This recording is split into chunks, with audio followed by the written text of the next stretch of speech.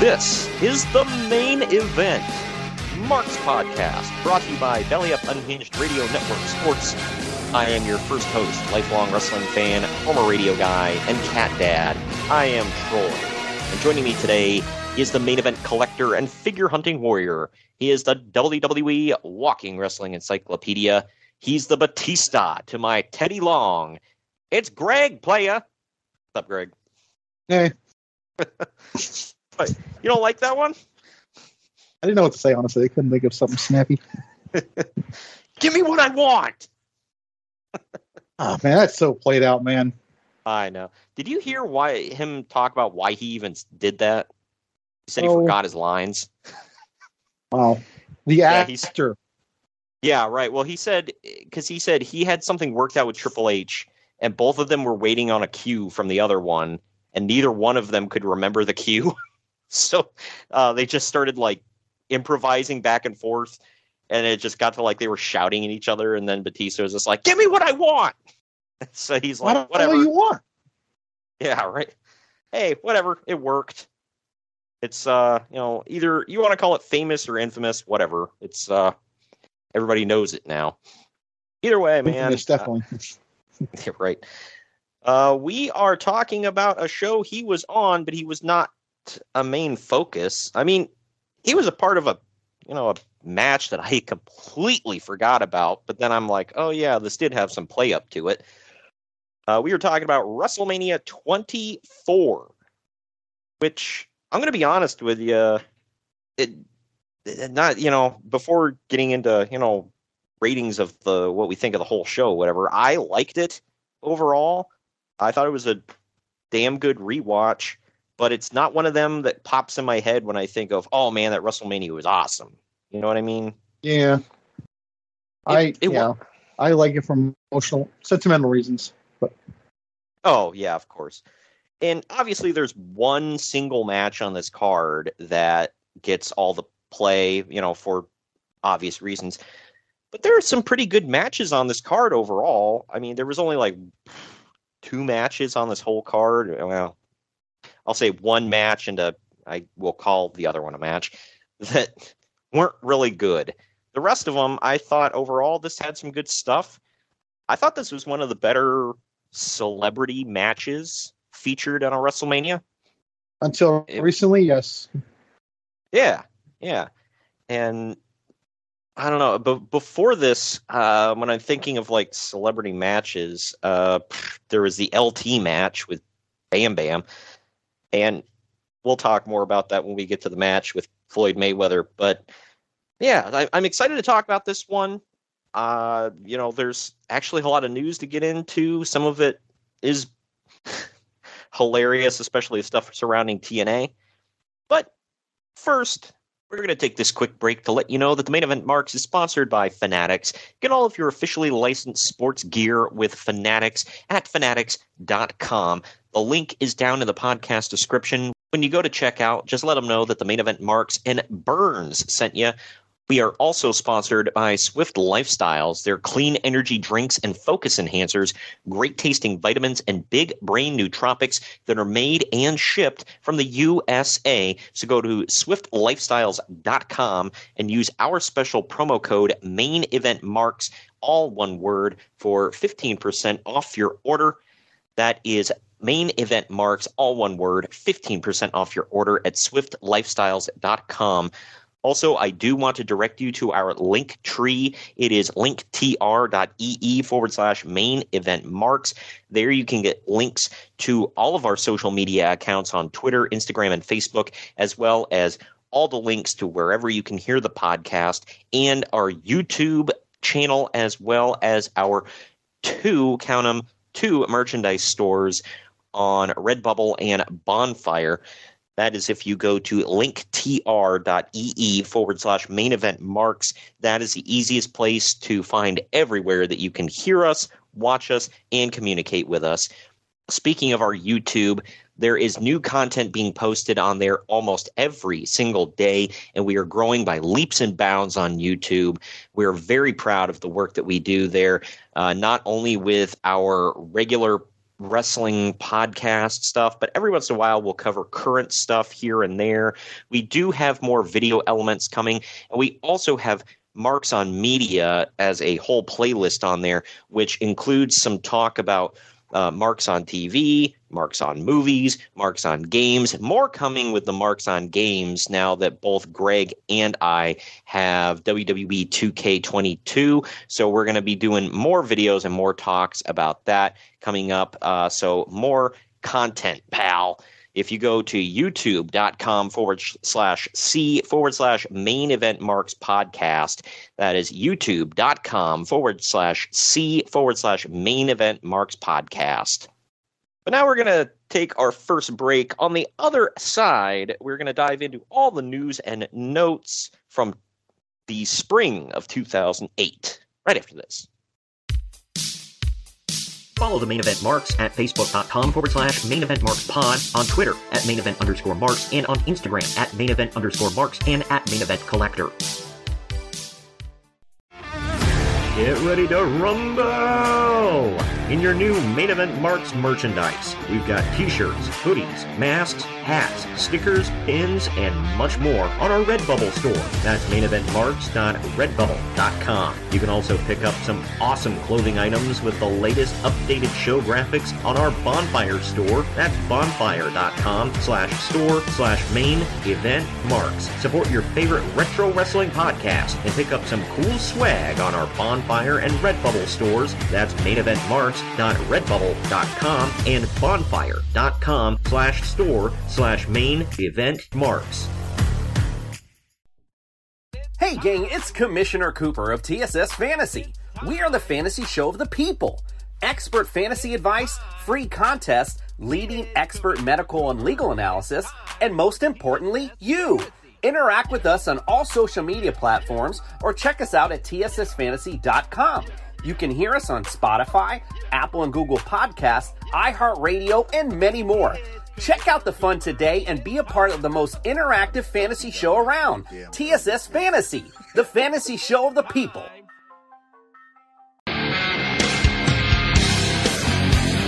Main Event Marks are available wherever you get podcasts and on YouTube. Find all of our links on our link tree at linktr.ee/main event marks.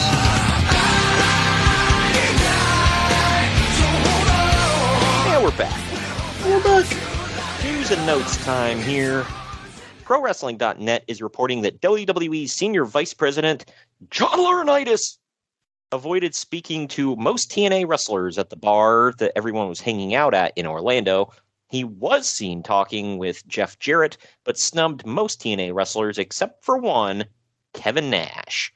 The obvious speculation is that Laurinaitis tried to exchange pleasantries with Big Sexy due to political reasons. It's no secret that Nash is tight with Triple H and Shawn Michaels and has other friends in high places in WWE. I mean, or he could just like Kevin Nash. Who doesn't? I heard he's a nice dude. Like, he's a pleasant guy to speak with, and he's charming as hell. Even people that hate him say he's charming. Hey, man, it's just business. Like, everyone goes straight to the money thing. Yeah. Oh, well. Don't sit here and be on some high horse. We all protect our money. You can't get mad for that. If you take that out, then he's cool dude, right? I mean, if you don't say you're working for money, I don't care what you're doing. If there are actors that love their job. I mean, Robert Downey Jr. seems to love being an actor, and but you think he didn't try to get as much money as humanly possible out of Marvel? Like, get real. But yeah, this might be a bad example. I think they were more than willing to give him whatever the hell he wanted to stay on. You might want to pick another. Yeah.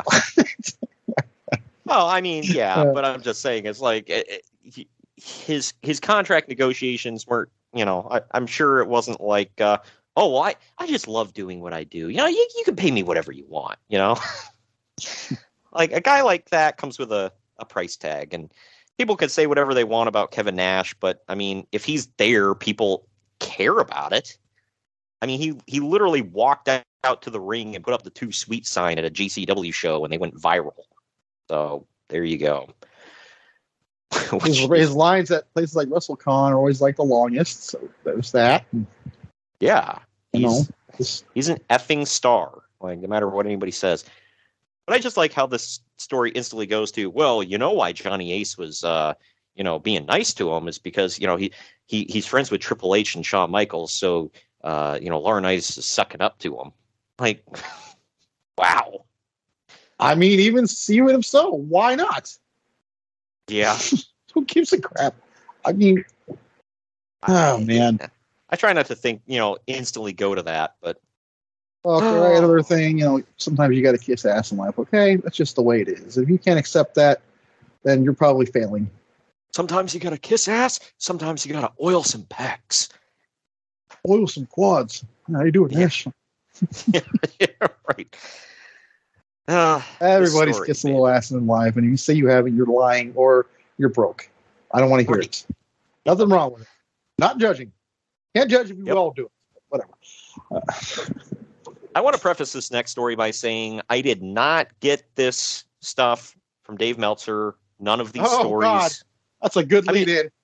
I mean, he is involved in some of these stories, but I didn't get this from the Observer, okay? I'm not saying that this is not second or third hand from the Observer. I'm just saying I didn't personally get it from there.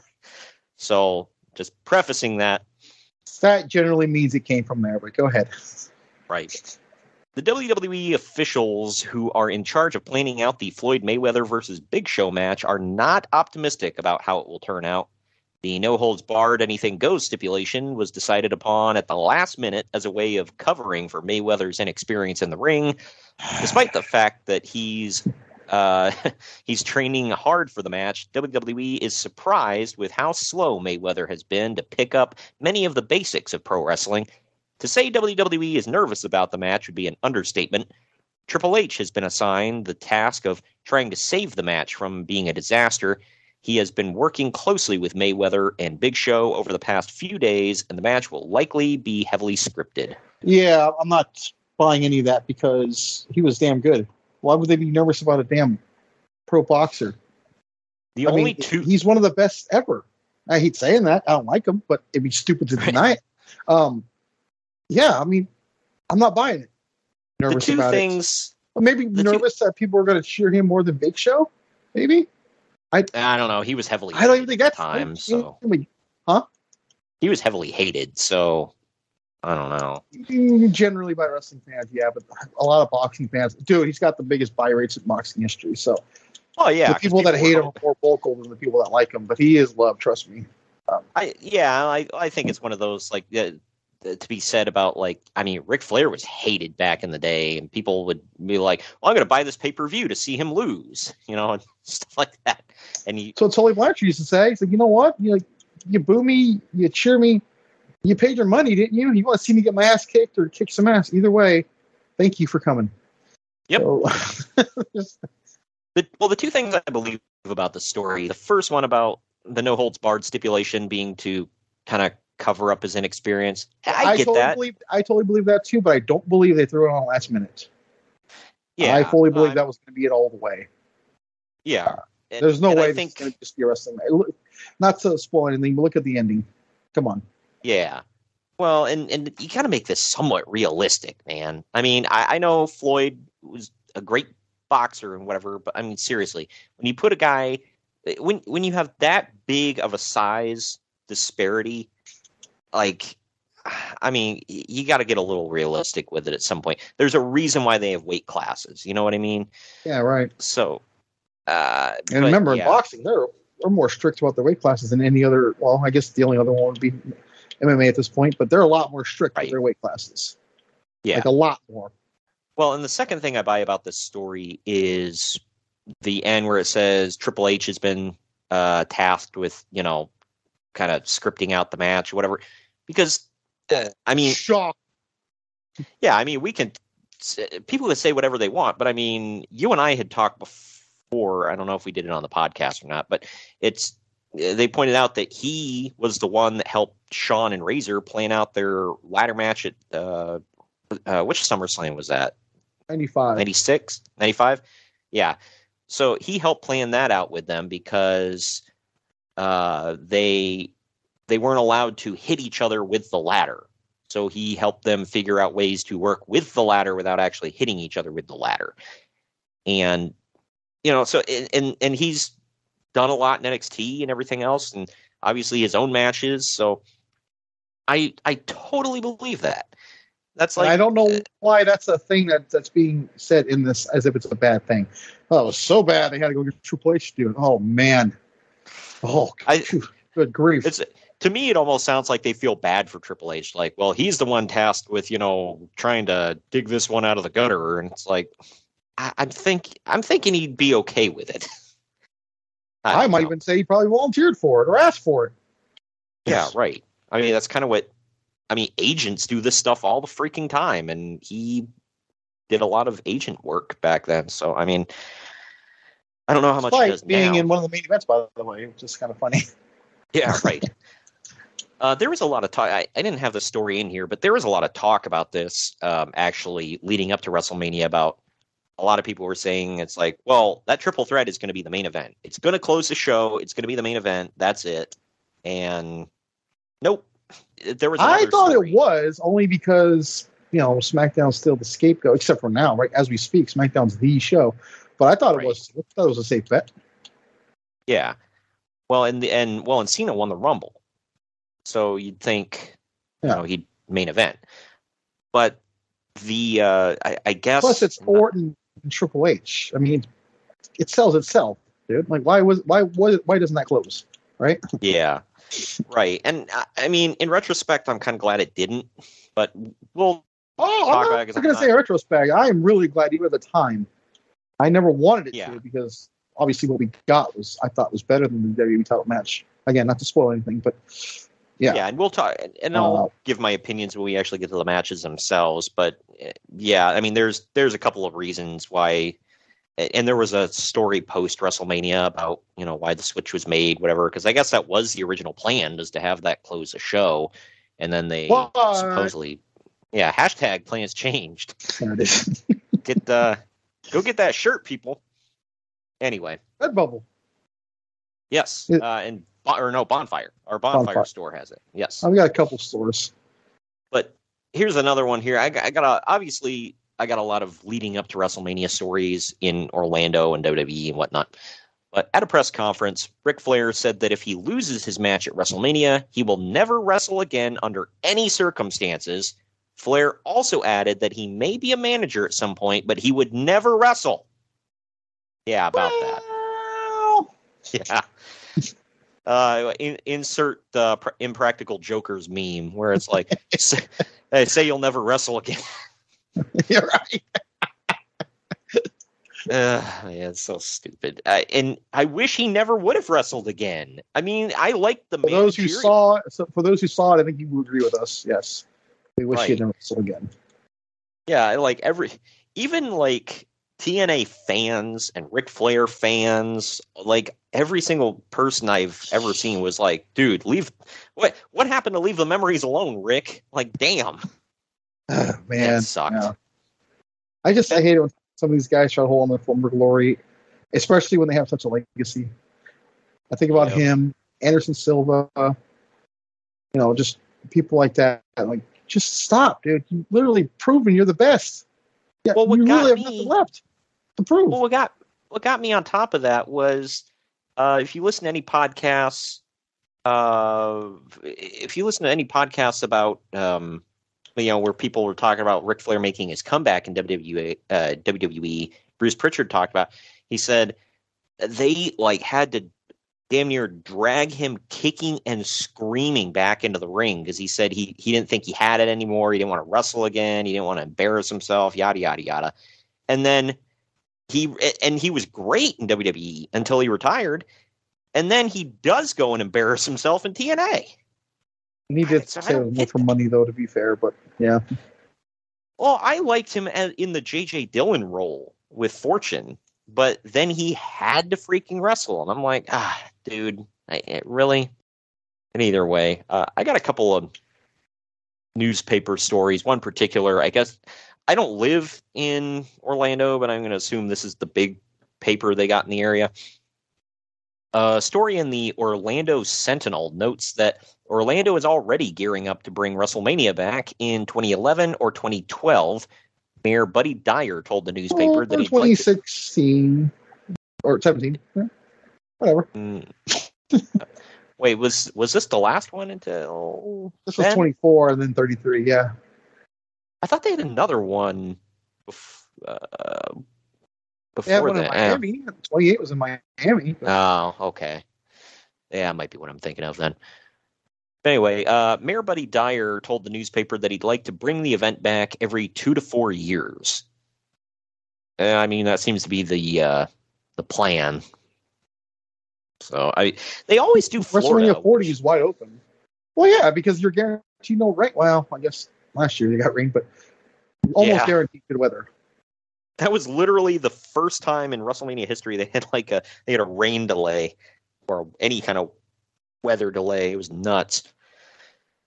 But the Orlando Sentinel also has an article up discussing Nipplegate in Orlando.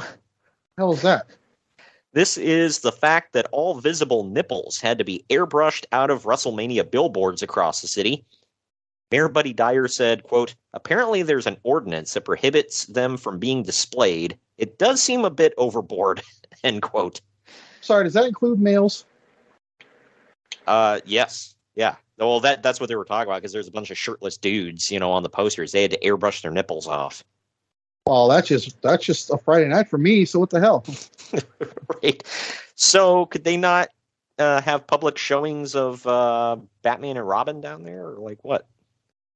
Wow. Bat nipples. He brought that up. Hey, who doesn't fondly remember the bat nipples, man? Me. Even the toys, by the way. Maybe you find a better word than fondly. Yeah. Just like I had toys from those movies because I was a kid when they came out, and even the freaking toys had the nipples on them. I'm like, why? It's a rubber Joel Schumacher, dude. He thought it was cool. Nope. Yeah, this is the same idiot that was like when he started doing the movies. He's like, why does everything have to be so dark? Yeah, heaven forbid Batman be dark. Yeah, well, that's what Michael Keaton said. That's when he quit. Because he was like, when he asked, why does everything have to be so dark in this Batman movie? I was like, yeah, I'm not sticking around. I'll say this, Batman Forever is tolerable, but man, it took a huge nosedive. Yeah, right. At least he wasn't pulling out his Bat credit card. Never leave the cave without it. See, now you got pissed.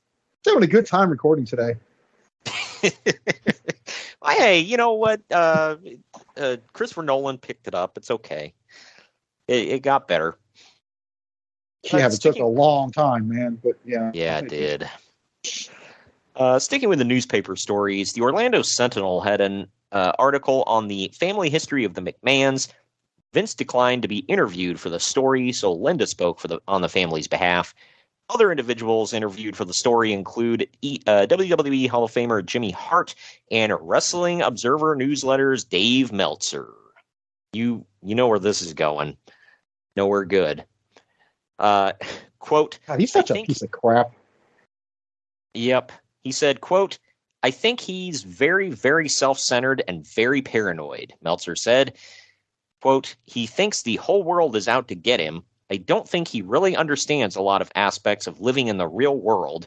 He literally lives in the world he created. It's a fictional world, but it's real to him. End quote. Pot meet kettle. Is he talking about Vince McMahon or himself? Yeah, I know.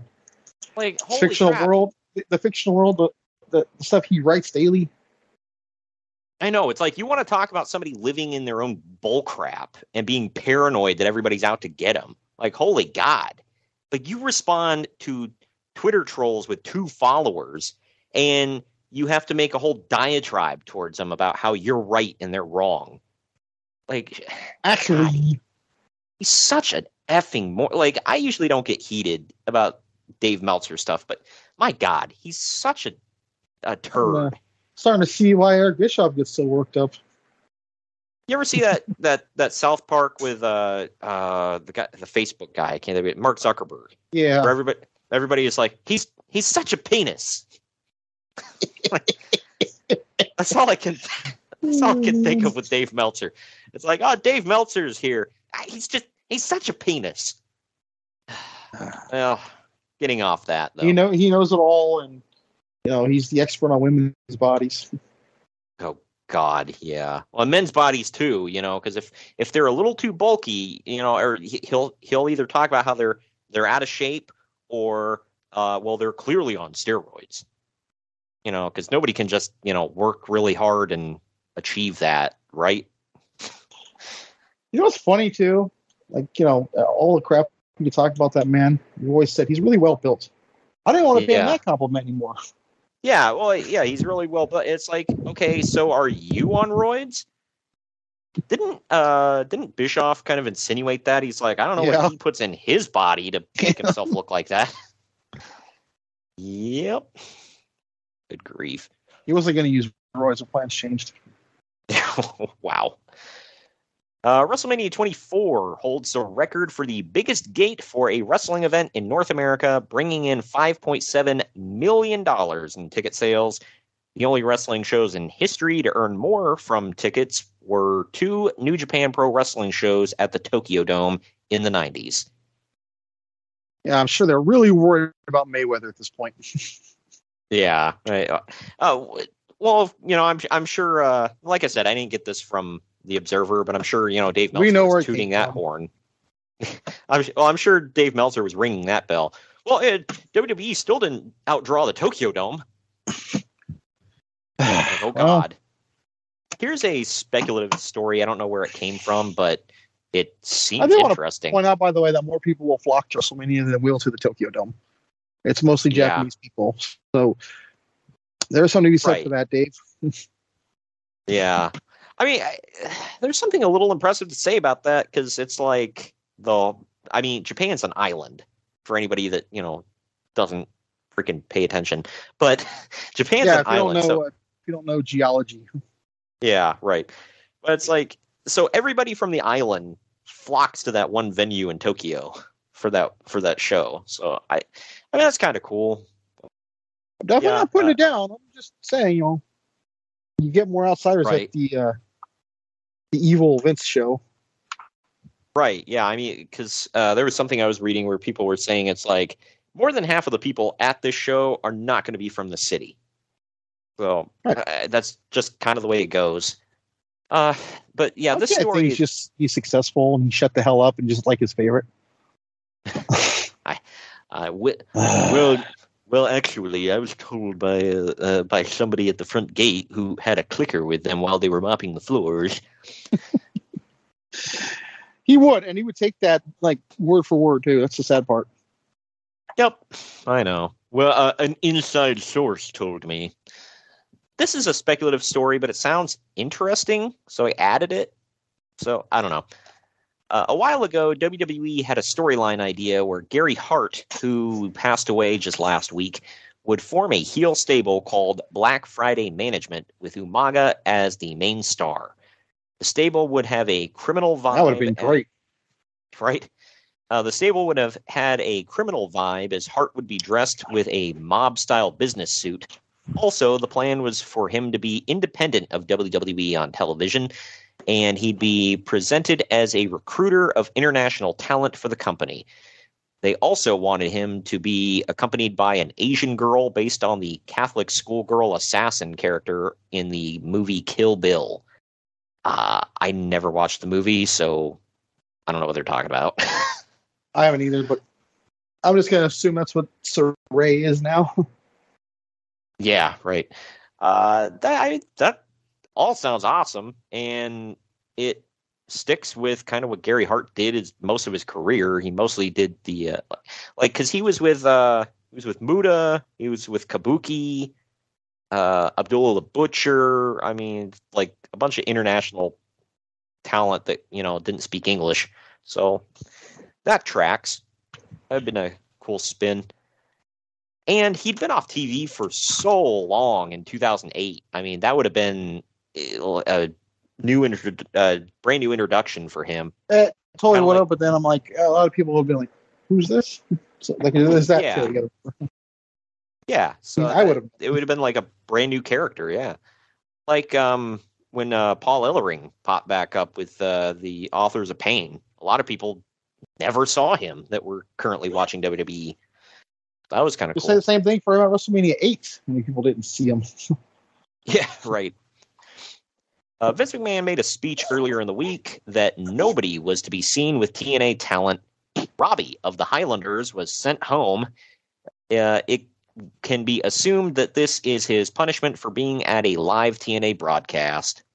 Yep. Look, that was one thing I always thought was like effing dirty as hell of TNA. I mean, yeah, it was stupid of Robbie to show up at the show, but then TNA like goes out of their way to show him on camera. They even said his name and from WWE.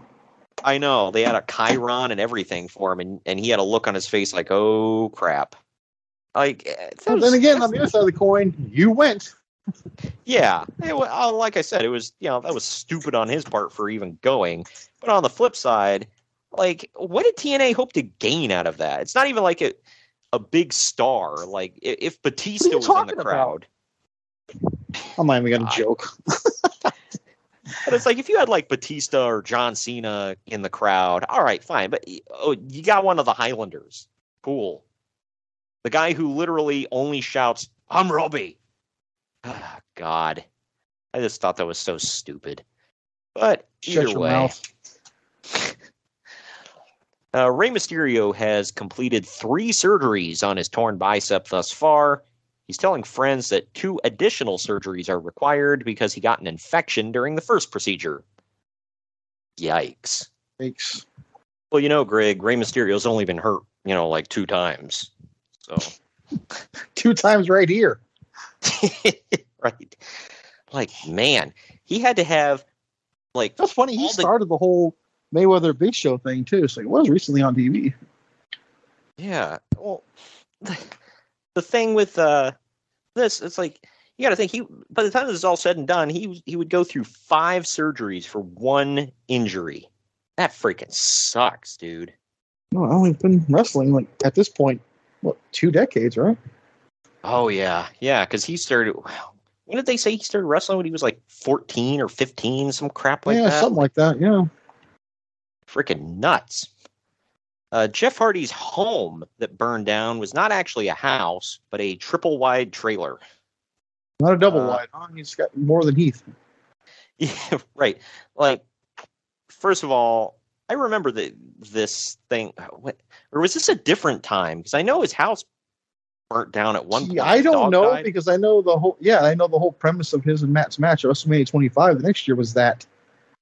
Yeah. So was this just twice? Right.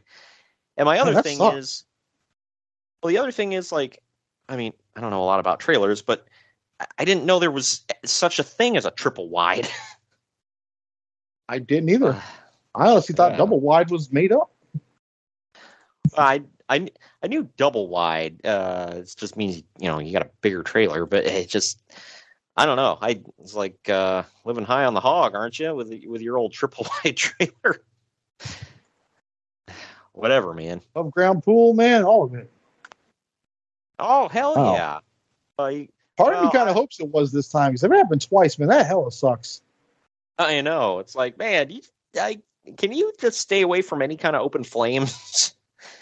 But, yeah. Well, you can't have the above ground pool, man, because, you spend all your money on the triple wide trailers. So, right. You just got to get one of them blow up ones from Walmart. TNA has my God, I forgot this was the first TNA story I have. Get ready for this. This doesn't make them look Bush League at all.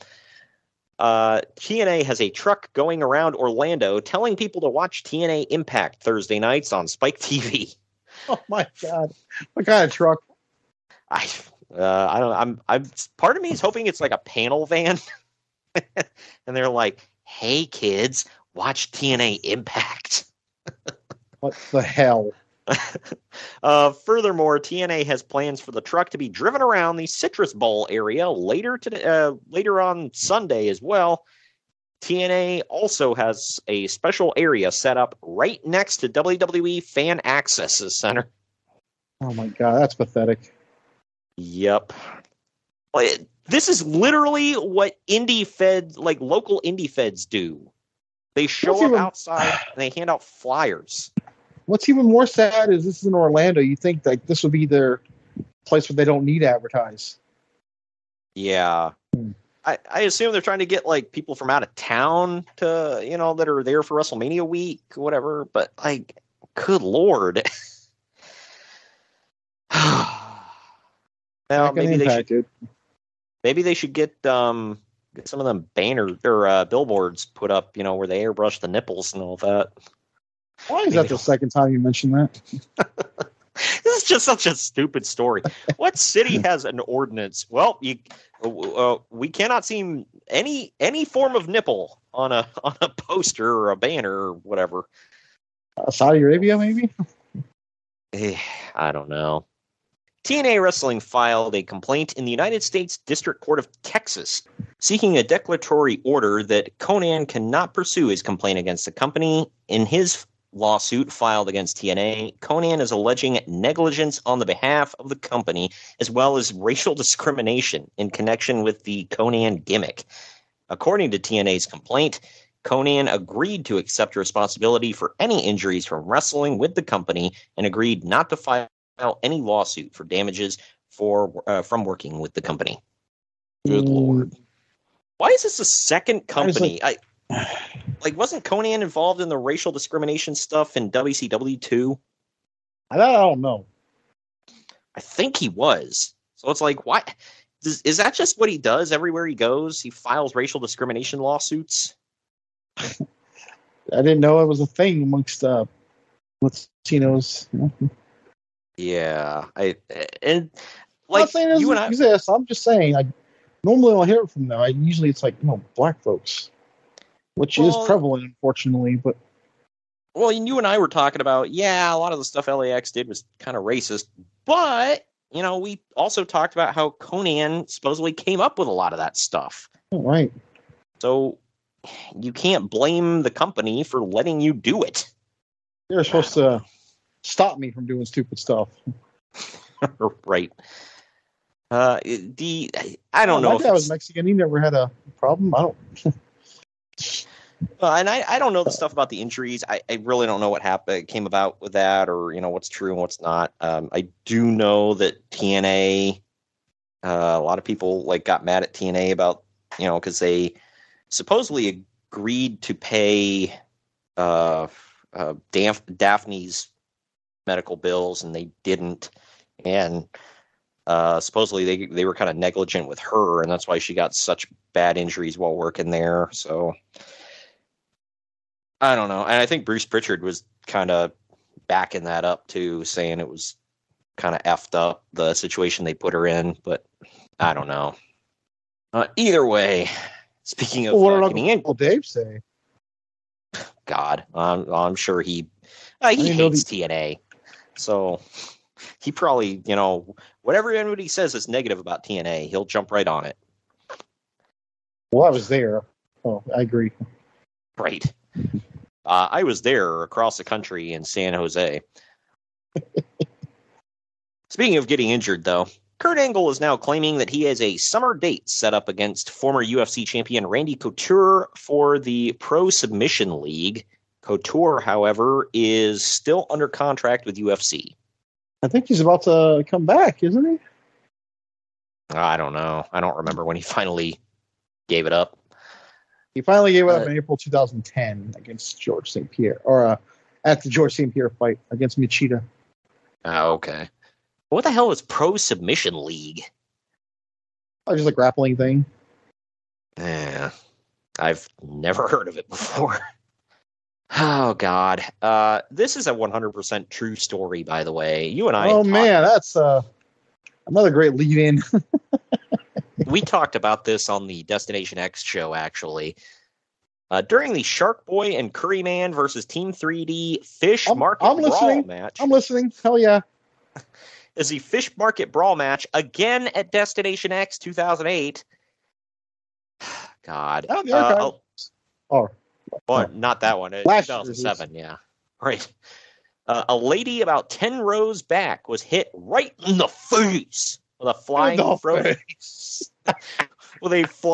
frozen fish thrown by Brother Ray. Holy crap. You can't make that up. Nope. Security immediately attended to her. They took her backstage and gave her ice. Oh, man. Well, as if that isn't enough, there was another flying fish incident courtesy of Brother Ray. A production assistant was trying to clean off Mike Tenay and Don West's broadcast table when another flying fish, again thrown by Ray, hit her right in the back of the head, and she smashed her face into the table. Oh, my gosh. Why is this a thing? Twice. Like, by the same dude. Oh, funny it happened. Blah, blah, blah. Twice. Right. Oh, man. Oh, my God. 2 people were smacked in the head by flying frozen fish by Brother Ray. It's just, God. I believe you already used the word Bush League once in this pod for them, saying it made it look like that. Right. You want to double down on that? Yeah, that's this is something I never thought I would say, by the way, but here we are. Oh, my God. Speaking of Bush League, the National Wrestling Alliance announced that nice transition. Right. They announced the addition of 4-time World Heavyweight Champion Sid Vicious to its regular roster.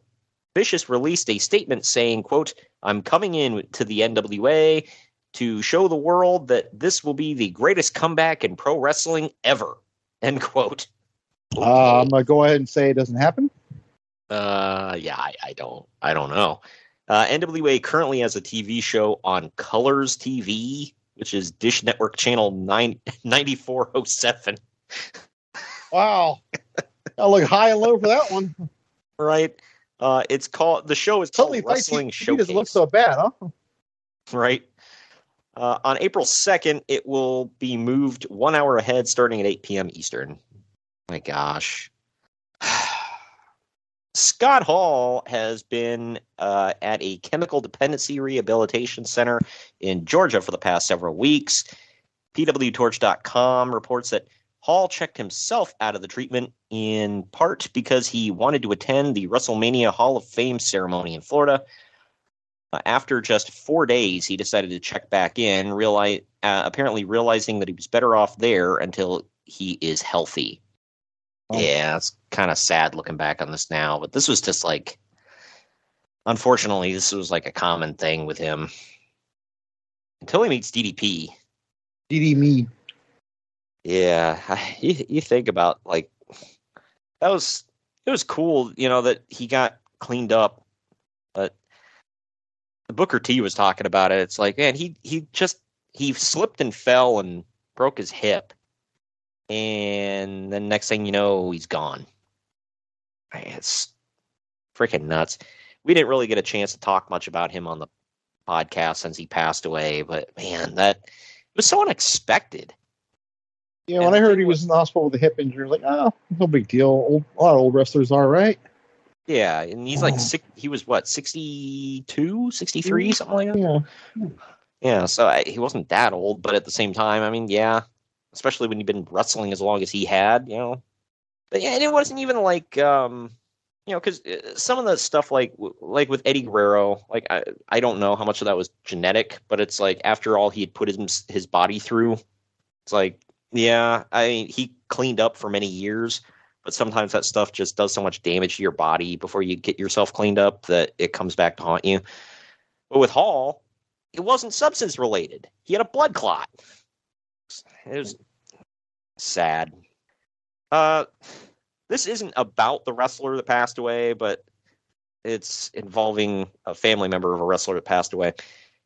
The 65-year-old mother of Hot Stuff Eddie Gilbert, who passed away in 1995, Peggy Gilbert, was arrested on domestic assault charges 2 Fridays before WrestleMania. An officer who spoke with the victim said, quote, "She had been assaulted by her grandmother following a verbal dispute," end quote. Police arrested her and put her in the Henderson County Jail in Henderson, Kentucky. How often do you... That's under... What the hell? Yeah, right? How often do you hear, "I was assaulted by my grandmother"? Good Lord. Oh, man. Brand new one here, folks. Yeah, that family's all kind of messed up. Doug Gilbert is the one, his Eddie's brother.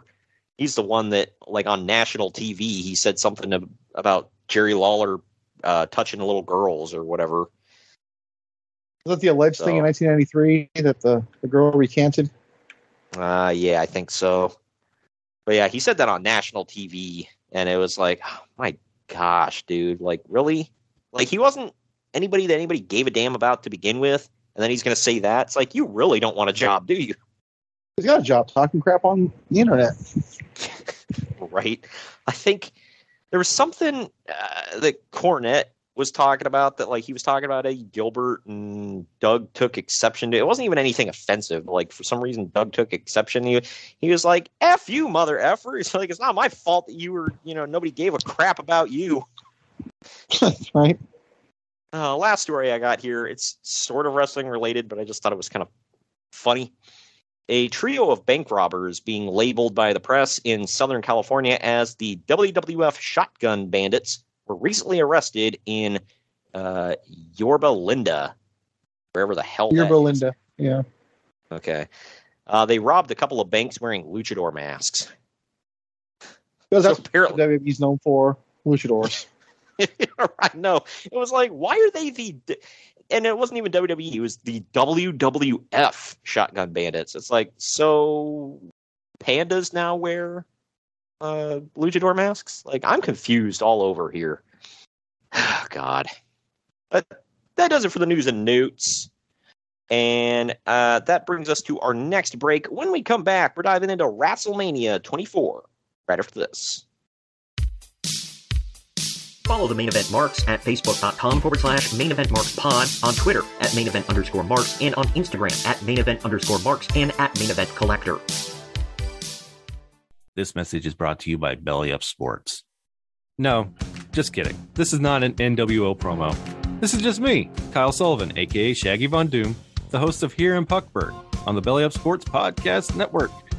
I have a hockey podcast where we talk about hockey fandom and the love of the game, and where that leads you in this game we call life. Why am I on Main Event Marks telling you about this? Well, what if I told you I had one half of the world's greatest tag team, otherwise known as the Main Event Marks, the one and only Greg, Superfly Greg. He was on, and he was talking about his love of the game. So you might want to come over and check that episode out. And if you like what you hear, you can check out the rest of our incredible episodes with our incredible hockey community, from PHF athletes, ESPN personalities, fathers of NHL players, and a whole lot more. Come by, follow the show, give a like, give a subscribe, and it'd be great to have you here in Puckburg. But enough about me.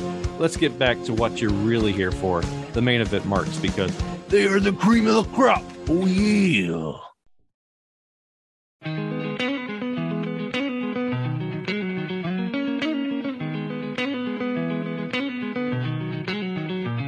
Marks are available wherever you get podcasts and on YouTube. Find all of our links on our link tree at linktr.ee/Main Event Marks. Come to decide that the things that I tried were wrong. And we're back. And we're back. It's WWE WrestleMania 24. It took place March 30th, 2008. The tagline was the biggest WrestleMania under the sun. The venue was the Florida Citrus Bowl in Orlando, Florida. The attendance, 74,635. And the pay-per-view buy... Well, actually, there was a janitor that told me it was more like 60,000, but, whatever. But anyway, the buy rate, the buys for this one were 1,058,000. This is the only WrestleMania I ever did where there was like a group buy-in. There was like me and like 4 other friends that all brought like $10 and chipped in and bought the pay-per-view together. But before the show aired, Kane won a 24-man interpromotional battle royal to win an ECW championship match against Chavo Guerrero later in the night. We will get to that. Don't blink. Yeah, right.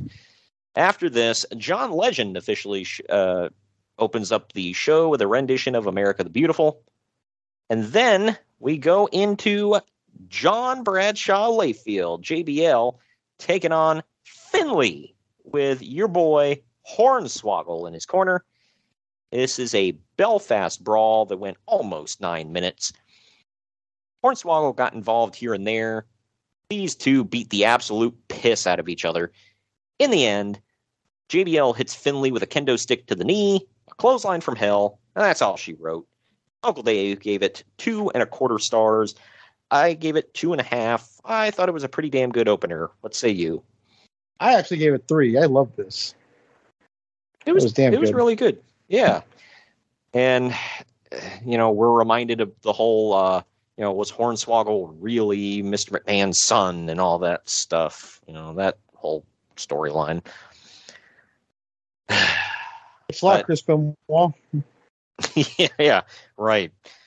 But we now go backstage with Kim Kardashian, who I forgot was ever freaking there for this. Who is famous, by the way, for having a big ass in a sex tape. So, there you go. Right. But she's talking about how the Money in the Bank ladder match works. I'll give her this. She can at least read a script, but there's no way in hell she cares about anything going on here. Mr. Kennedy then walks up, gets in her face, and says he's going to win 2 years in a row. When he's doing his promo, she's literally laughing. So yeah. That was good. That's why I laugh. I laugh at her when people talk about how she's famous. So there's that. Right. But now we get the Money in the Bank ladder match. It is John Morrison versus Carlito versus Shelton Benjamin versus CM Punk versus Mr. Kennedy versus MVP versus Chris Jericho. I was looking at this whole list and I'm like, okay, Shelton Benjamin's still there. Carlito's been gone forever. Kennedy's, I don't know what the hell he's doing now. MVP's there again. Morrison's gone now. And you got Punk and Jericho in AEW. Like, wow. Big change within all these years. I believe Jeff Hardy is supposed to be in this, but his dumbass got suspended like a month before or something like that. Oh, Lord. Yeah, they talked about that Matt, they were thinking about putting Matt in it, but, we'll get to, he's involved, but this goes about 15 minutes. In my opinion, Shelton Benjamin wins MVP for this match. Nothing new. Right? There are too many crazy spots to even mention.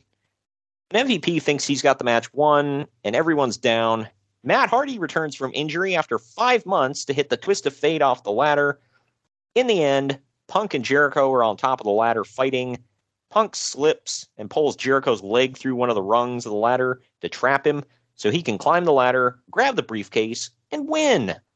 Uncle Dave gave it 3.25 stars. I gave it 3. What say you? Gave it 3. Not the best Money in the Bank match ever, but man, it was damn good. Oh, yeah. And I frickin' blew when CM Punk won. I thought he was going to win the previous year when Kennedy won it. So I was like, gets his win this year. Cool. And next year. Oh, that's right. He wins it. Yeah. Who's he cash in against this time around? I forget. Was it Edge? This one right here is Edge, yeah. Okay. We now get introduced to the WWE Hall of Fame class of 2008. Howard Finkel announces them all from the ring as they come onto the stage. There's Jack and Jerry Briscoe, Gordon Sully's family, Rocky Johnson, High Chief Peter Maiavia's wife and daughter, Eddie Graham's son, Mae Young, and Ric Flair's 4 children. We now go backstage with Todd Grisham, or who is it that did the promo with him where he said his name was Todd Pissum? Was it John Cena? Todd Grisham standing by with Snoop Dogg, who says that he's having the time of his life tonight. Snoop says that he found someone who he sees eye to eye with. It's Festus. Like, what the hell is this? This happened today. I'd be like, yeah, it's Riddle. Oh, God. Well, of course it would be Riddle. Oh, God. Screw you. Riddle's one of the best wrestlers in all WWE. Screw you to hell for that. I'm not saying it in a bad way. I'm saying, like, of course it would be Riddle. Who else? It's got to be him. The biggest stars, man. In fact, I was thinking the other night, I was like, he should, like, how did they not get a song from Snoop Dogg for him to come out to?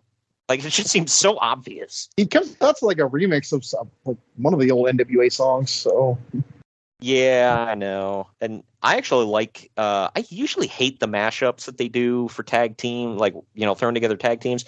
I actually like the one that they do for him and Randy. Like that one sounds pretty sweet. It does flow pretty nice. Yeah, it's a lot better than the one they had for RVD and Booker T. That one sucked. That's probably the worst one ever. Right. But Santino Marella now comes up and tells Snoop not to try any funny business tonight. Snoop Dogg then pulls out a ring bell and rings it so that Festus chases Santino off. What are you going to do with that bell? What are you going to do with that bell? God, this is so stupid. I know. When Todd asks Snoop how he got the bell, he says he knows someone and introduces Mick Foley, who has a Mr. Socko dressed like Snoop Dogg. And then they go back and forth. I'm going to say what Foley says. Yeah, have a nice dizzle. Yep. So effing stupid. But now we go to this. It's the interpromotional battle. It's Batista representing SmackDown versus Umaga representing Raw. It's Umaga. Yeah, I was going to say, I like the fact that Jerry Lawler actually points out, because they said Umaga, and he's like, William Regal calls him Umaga, that or Umaga, whatever his name is. This one goes about 7 minutes. I was shocked at how little time this one had, because, Umaga was in one of the biggest matches of the previous year's WrestleMania. Batista's like one of the top guys in the company. Batista also was in one of the biggest matches of the previous WrestleMania. Yeah, right. And in this one, they're in a throwaway 7-minute match. Cool. Oh, no, it's not throwaway. It's brand supremacy. Yeah. Teddy Hart. God. Teddy he's in jail one, I believe. Maybe. Either that or Raising Cats. One of the two. But Teddy Long. Either way, he's in hell. Okay. God. Teddy Long introduces Batista, and William Regal introduces Umaga. I forgot William Regal was the GM of Raw at this time. I was like, oh, yeah. Umaga mostly destroys Batista for a good 5.5 minutes. For some reason, when Batista makes his comeback, the crowd boos him. Batista ends up blocking the Samoan spike, dodges Umaga charging in the corner, hits a spine buster, and then falls while delivering the Batista bomb. But he still pins him and wins. Uncle Dave gave Batista screwing up at WrestleMania. That's nothing new.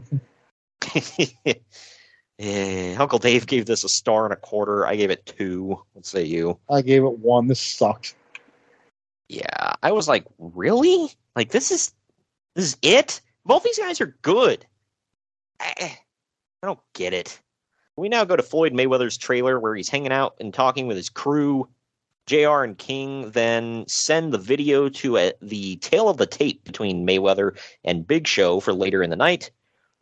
GM General Manager Armando Estrada is in the ring now and introduces the next match. I completely forgot he was the GM of ECW. So I'm being reminded of a lot of stuff here. He's ECW GM, by the way, not GM General Manager. Wait, what? You called him GM General Manager. It's like, oh, yeah, God. That's generally what that means. I can't word today. Do you even English, bro? I guess not. Bro, I've been hanging out with Riddle. I didn't know that was people in Ohio. Shh. Anyway. Up next is Chavo Guerrero defending the ECW Championship against Kane in 11 seconds. Not minutes. Yeah. Seconds. Well, I would want to see this for 11 minutes anyways. I was just like, really? Like, Chavo gets completely dunked on. That just kind of showed that they... Yeah, man. What a way to bury that awesome title, too, dude. Yeah, but it just goes to show they didn't give a damn about this brand. They were looking to offload. It's literally on its way out, I believe. Here before long. Christian's got to return first. But Kane ends up showing up behind Chavo. When Chavo turns around, he gets chokeslammed and pinned. Uncle Dave didn't rate this. I gave it a dud because it wasn't really a match. What say you? Didn't rate it either. Yeah, it's something. Hey, at least Kane got a win at WrestleMania. That's rare.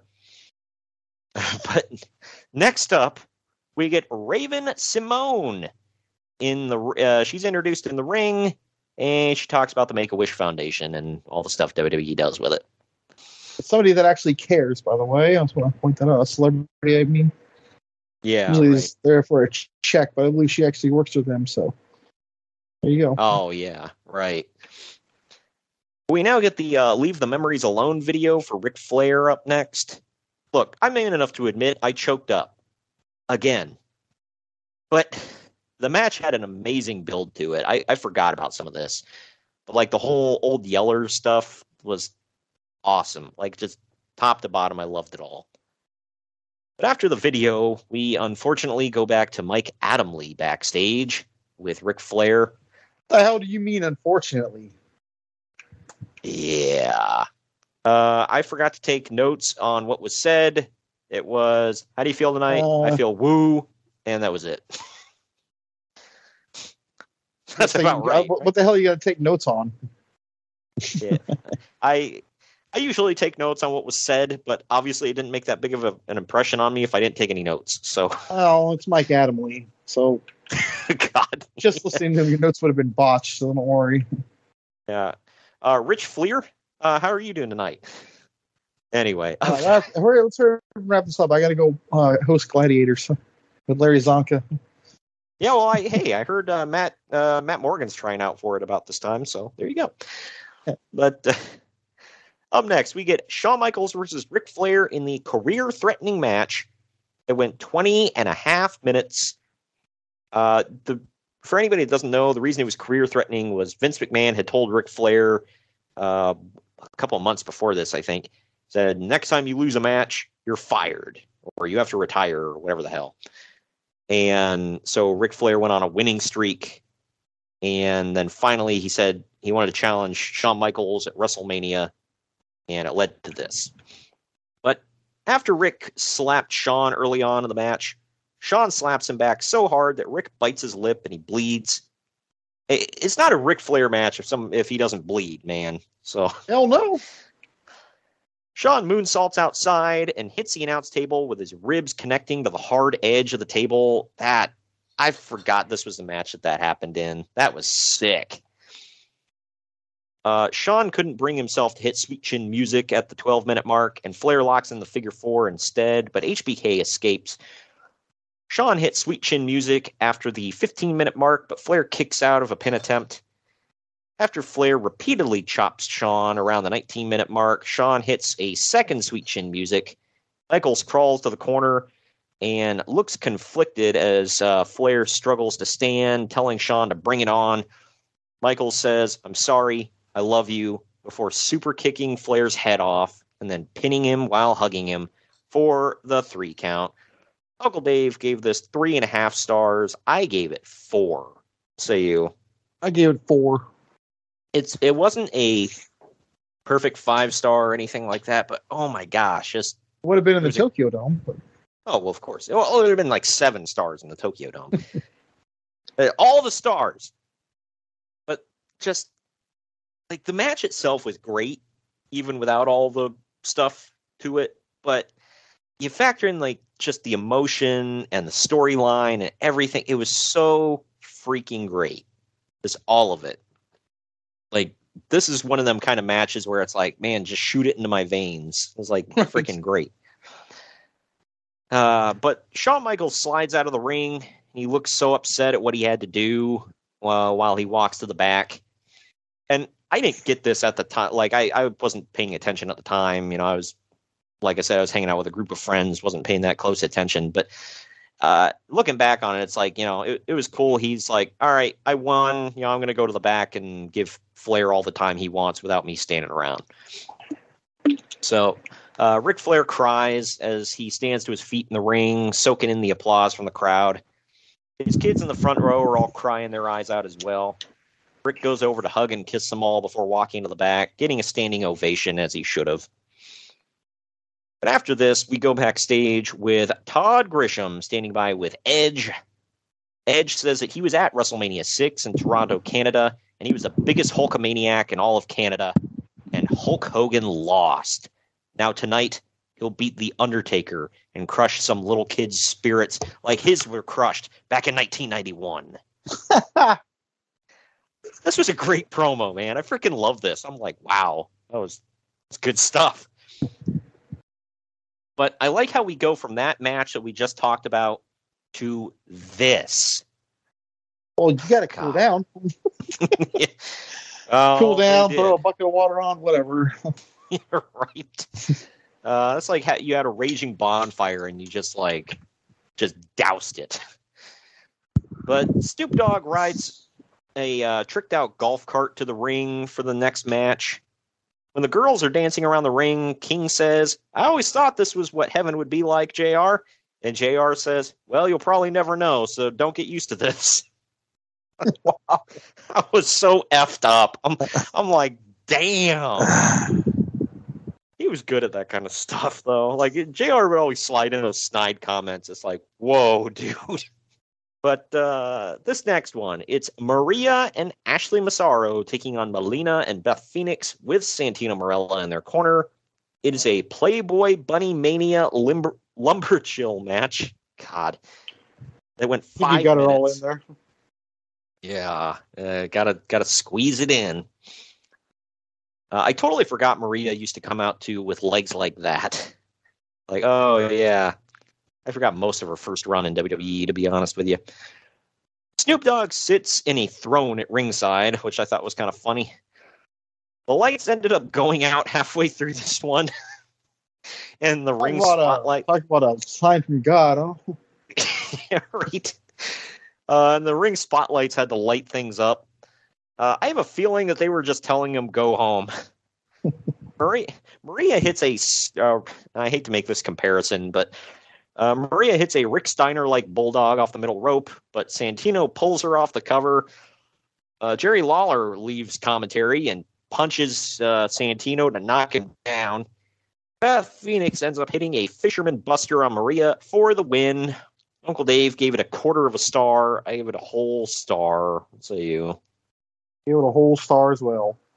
Wanted to give it 0, but... Yeah, I think I overrated it, but, whatever. I was trying to be nice. After the match, Santino stands over Maria and taunts her. Snoop Dogg then gets in and clotheslines him. He ends up rolling, Santino, that is, ends up rolling out of the ring, and referees take him away. Snoop then kisses Maria in the ring before they leave with Ashley. I believe, I was thinking at this time, I'm like, they were playing up, his reality show that he had at this time. I'm like, he's married, and he's, making out with some chick in the ring. Like, all right, I mean, you do you, man. For the next match, a marching band plays John Cena's theme to bring him to the ring. I honestly didn't like it. Probably his worst WrestleMania entrance. Yeah, I remember because I watched this one. He had a couple marching bands playing with the ring, didn't he? There was another one. There was another one I'm forgetting. Yeah, I think there was another one. I can't remember now. I'd have to go back. But yeah, I always hated that. I don't know why they. Because I think they did it before he switched to My Time Is Now, and I could be wrong. Either way, I could only barely tell what they were playing, by the way. If not for the fact that John Cena was coming out, I would have never guessed that was the song they were playing. But this is Randy Orton defending the WWE title in a triple threat match against John Cena and Triple H. It went about 14 minutes. Right off the bat, Orton blasts Triple H in the head with his WWE title. In the end, Triple H hits John Cena with a pedigree. Orton punts Triple H in the head and pins John Cena to win. Uncle Dave gave this 3.5 stars. I gave it an even 3. What say you? 3. It was really good. It was. It kind of forgettable in the grand scheme of everything. Yeah, definitely. That is very true as well.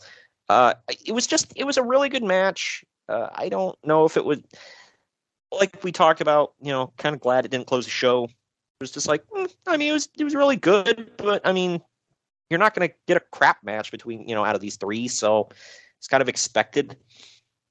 And the rumor was WWE didn't want to put this on last because of Orton retaining the title. They thought it would be kind of a flat ending, which I can agree with that. So, I don't know.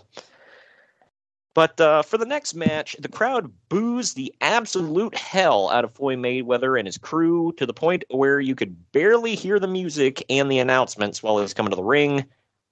Money rains from the sky while he enters as well. I don't know if you noticed this, but Nexus original Michael Tarver is actually right behind him during his entrance.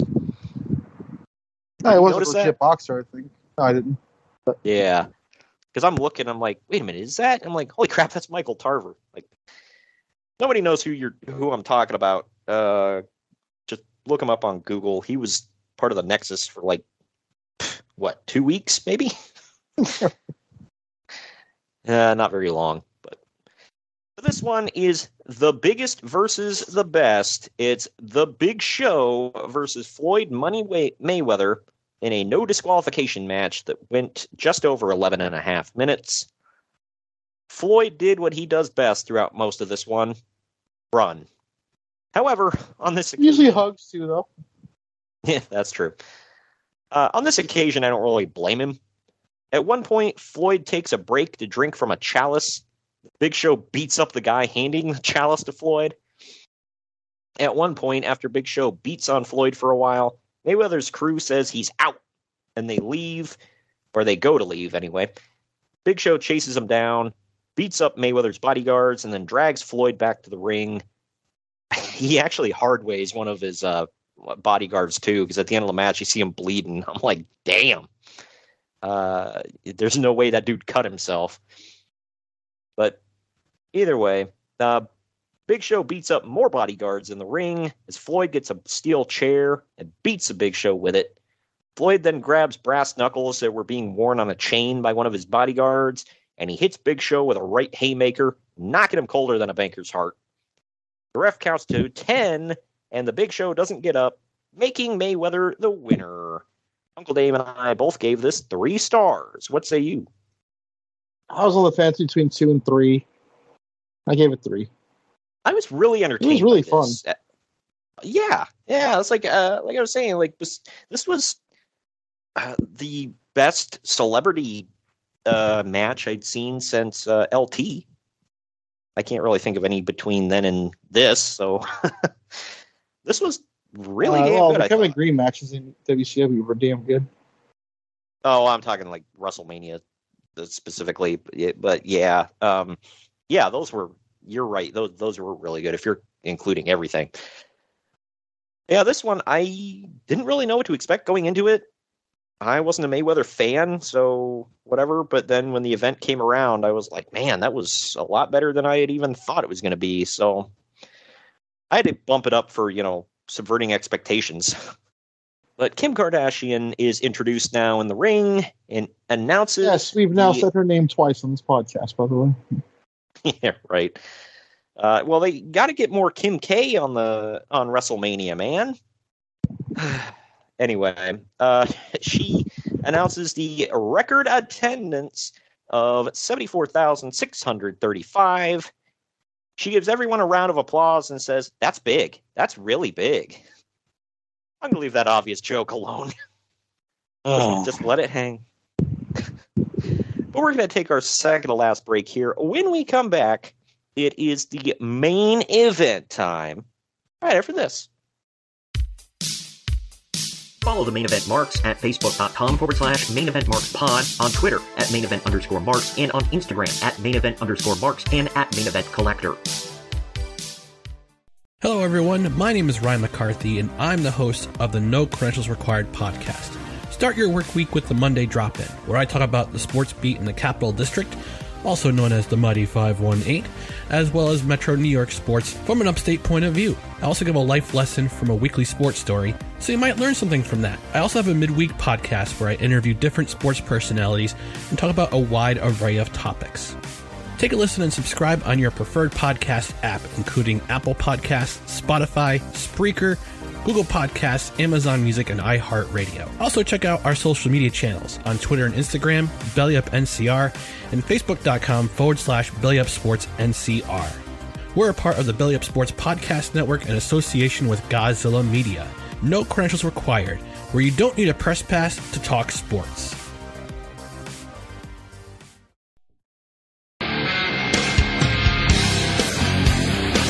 Marks are available wherever you get podcasts and on YouTube. Find all of our links on our link tree at linktr.ee/main event marks.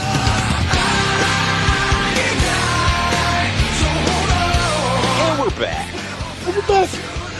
Now we're on to the main event. The Undertaker has some flamethrower cannons on either side of the stage. He's basically wearing his WrestleMania 14 entrance gear minus the high collar. Edge has Vicky Guerrero wheeled onto the stage in her wheelchair by Teddy Long. He also gets a Cody Rhodes level of pyro. I don't know about you. I was a tad underwhelmed by the entrances of the main event of WrestleMania for this. I liked them. Yeah, there was a lot of... they were fine. It just, I don't know. Maybe I got spoiled. The last few years, they've really, went way out with, trying to make the entrances different and special. But... now, on to the main event. It is Edge defending the World's Heavyweight title against The Undertaker in about 24 minutes. Near the end, the ref gets bumped, and referencing their Survivor Series match, Edge hits The Undertaker with a camera. He attempts a tombstone. The Undertaker reverses it and hits a tombstone of his own. Referee Charles Robinson hauls ass to the ring for a near fall. Greatest run in history. I know. I was like, damn, dude, he was booking it. But then Kurt Hawkins and Zack Ryder run down. Undertaker knocks Hawkins off the apron and chokeslams Ryder onto him. This leads to an Edge spear, but Undertaker kicks out. After a second spear, Undertaker locks in Hell's Gate, and Edge taps out. Uncle Dave gave this 4.25 stars. I gave it 3.5. What say you? I gave it 4. This was one of my all-time favorite matches at this point. I remember me and all my buddies were losing it because we thought that Edge might actually do it, and we were like, no. So all of us were big Undertaker marks, obviously. So we were like, oh man. But this was a damn good match, and if you can make me believe like that, I gotta give the match more props for that. I like not knowing going into it who's going to win, and I really thought the Edge could have done it. But Edge has blood coming from his mouth as the Undertaker celebrates with the World Heavyweight title. Undertaker does his pose, the lights drop, and pyro and fireworks go off everywhere to end the show. So a fan gets hit by one, by the way, and becomes a big thing. True story. What? You said the sign gets hit by one? No, a fan gets hit by one of Undertaker's pyros. Oh, yeah, I remember. I think I remember hearing about that. That's pretty scary. Poor dude, or who, whatever. We're going to take our final break of the podcast. When we come back, it's final ratings time, and we're going to tell you what's to come next week on the podcast. Follow the Main Event Marks at Facebook.com/Main Event Marks Pod, on Twitter at Main Event _Marks, and on Instagram at Main Event _Marks and at Main Event Collector. Hello, everyone. My name is Ryan McCarthy, and I'm the host of the No Credentials Required podcast. Start your work week with the Monday Drop-In, where I talk about the sports beat in the Capital District, also known as the Mighty 518, as well as Metro New York sports from an upstate point of view. I also give a life lesson from a weekly sports story, so you might learn something from that. I also have a midweek podcast where I interview different sports personalities and talk about a wide array of topics. Take a listen and subscribe on your preferred podcast app, including Apple Podcasts, Spotify, Spreaker, Google Podcasts, Amazon Music, and iHeartRadio. Also check out our social media channels on Twitter and Instagram, BellyUpNCR, and Facebook.com/BellyUpSportsNCR. We're a part of the Belly Up Sports Podcast Network in association with Godzilla Media. No credentials required, where you don't need a press pass to talk sports.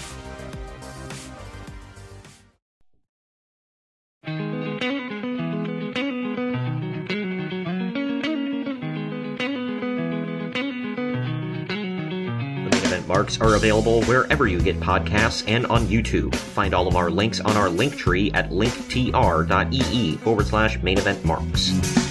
Come to decide that the things that I tried were real. And we're back.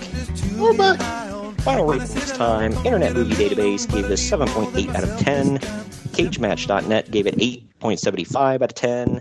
I gave it 8.5 out of 10 for a B plus maybe. What say you? I give it a B plus. It's a really good show. I think. Yeah, I know. It gets buried. And like I said, it's the one match that sticks out is Shawn versus Flair. But the whole card, well, not the whole card, most of the card is pretty damn good. And the, extra props for having a really good celebrity match. So all in all, I give it more points for that as well. But that wraps up our WrestleMania reviews for the year, man. I liked them all. They were fun to do. I always like this month when we get to look back at WrestleManias of the past. But next week, we're officially diving into April. And on April 6th, it is WCW Spring Stampede 1997. And I know you watched this one back already. Did you? Was this a standout one? Or I love this one. Yep. Got a really random as hell main event, but I loved it. Most of 1997 was really good in both companies. So you and I both said it's one of our favorite years in pro wrestling. So looking forward to going back and watching this one. And we'll definitely talk more about that next week. Between this show and next show, you're going to be in Dallas for WrestleMania. So I hope you enjoy yourself. Have fun. Waiting a long time to go back.